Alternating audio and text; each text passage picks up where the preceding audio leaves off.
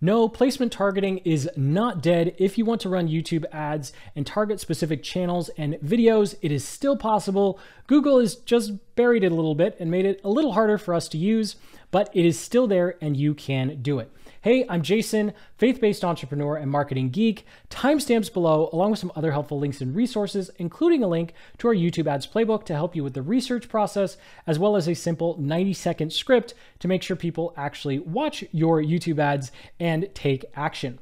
Now, before we get into placements and how to do the research and how to set it up inside of a campaign, let's quickly go through how you can actually get that option in the first place, because Google's being really finicky about it. So inside of the Google Ads interface, when you go to click the blue plus button to create a new campaign, you're going to select without goals or guidance, video, and then at the top here, you're going to leave it at get views, or in your account, it might say custom video campaign. You know, Google's always changing stuff on us. And this way, when you click on continue, you'll actually be able to use placement targeting. And that's the only way you're going to have that option when you are setting up your campaigns. If you use any of the other campaign goals, placement targeting as well as keyword targeting is not going to show up. All right, now what makes placement so special compared to all the other targeting options we have available to us is this is about as detailed as we can be when we say, hey, Google, only show our videos or our ads on the specific video or next to this specific video or with this specific channel's content. And it is a tremendous amount of targeting power that comes with a pretty big price tag and cost as well. More on that in a little bit though. First, if you want to use placement targeting, I don't recommend using it with in-stream ads. Yes, in-stream ads are perfect for driving traffic off of YouTube, but for whatever reason, we've found that a lot of the campaigns we set up when we try and use placement targeting with an in-stream ad, they just don't run. Now, according to Google, they should run, but they just don't. And we've had some clients where we got a couple to work, and we've had other clients where we have upped the budget to just hundreds of dollars a day. We're like, we will pay $5 a view if you show our video.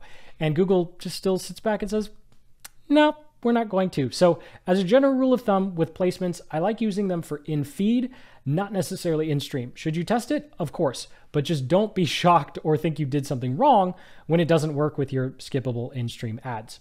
So with that little asterisk out of the way, let's go ahead and dive into the options we have available to us. So we can target specific channels, we can target specific videos. Then Google has this new option where they've essentially grouped types of videos for us by country, which is really cool. And then of course, we could also target apps and websites. Now I'm going to X off videos and I'm going to X off sites and apps because we're running on YouTube, so sites and apps doesn't really help us. And videos for the most part, unless something's getting thousands upon thousands of views per day, the video just doesn't have enough of an audience size for us to target, or like I mentioned earlier, there's a price to pay. You're going to pay a lot of money to just show up on that one video.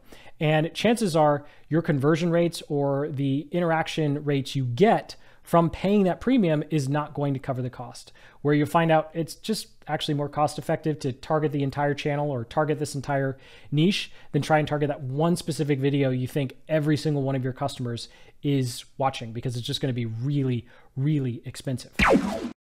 Okay, well, note to self, check the memory card before you hit record because it might almost be out of space. So let's jump back in.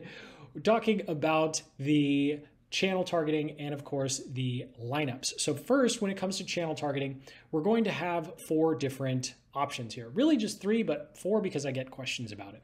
So first, we're going to have a $1 million+ bracket. Then we're going to have a 500K+ bracket, 500 to $1 million. And then we're going to have the micro, which is going to be 100,000 subs to 500,000 subs, which humbly I would say this channel falls in that micro category by just 20,000 subs.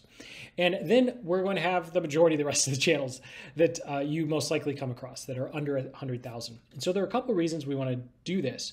First, we want to get a sense of which types of channel targeting is going to work. Do we want to be really broad in terms of channels that our entire industry is looking at? Do we want to be a little more focused with niche style channels? Or can we be really focused and go like zero in micro? I'll go through an example for the entrepreneurship / marketing niche so you can see what I mean. And then of course we have the rest, and these are going to become your campaigns.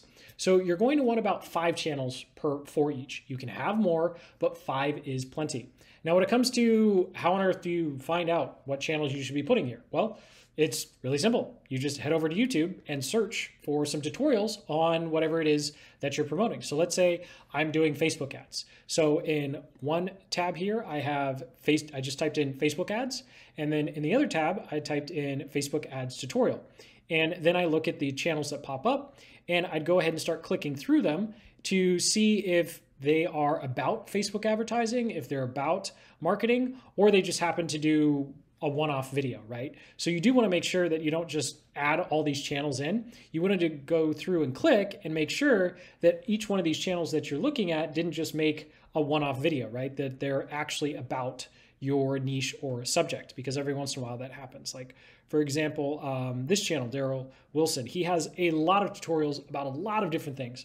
So even though he has a Facebook ads tutorial, I wouldn't want to include his channel because he has so much content that's not related. Versus, let's see, Ben Heath, I mean, I think his is all about Google and Facebook ads. So that would be perfect.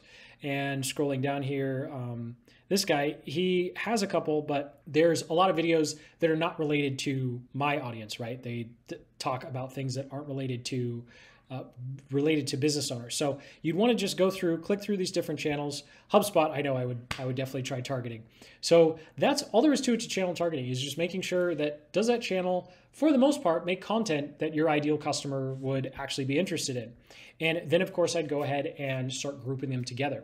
So as an example, if I was doing this, promoting some sort of Facebook ad service or course, my really broad targeting would be entrepreneurs that everyone knows, like Gary Vee, Cardone, Lopez, Hormozi, right? And so this would just be, hey, am I going to get the people I need by targeting these really large channels?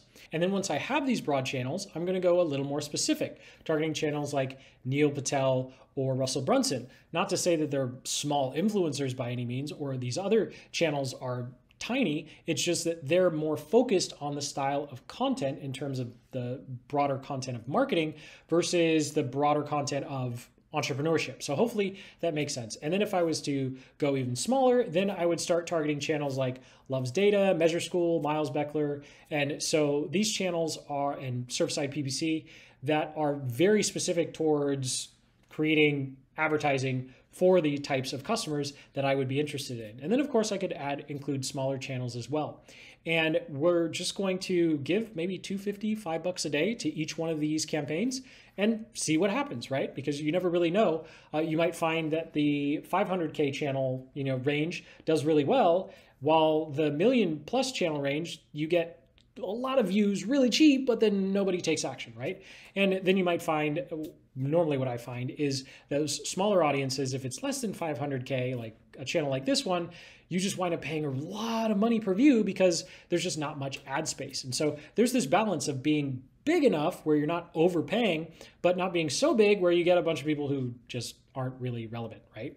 And so that does it for channel targeting, and that's all you need to do when it comes to figuring out what channels to target. Now, when it comes to lineups, Google and YouTube have essentially created a library of content types. And so when you're in the Google Ads interface and you're setting up your campaign, they have a lot of different topics and subjects. And so you can go ahead and test them. Personally, I haven't used them. I'm still set on using in-market custom intent and channel targeting like we just talked about. But hey, placements are always something to test, and maybe these new lineups that Google has for us actually wind up working.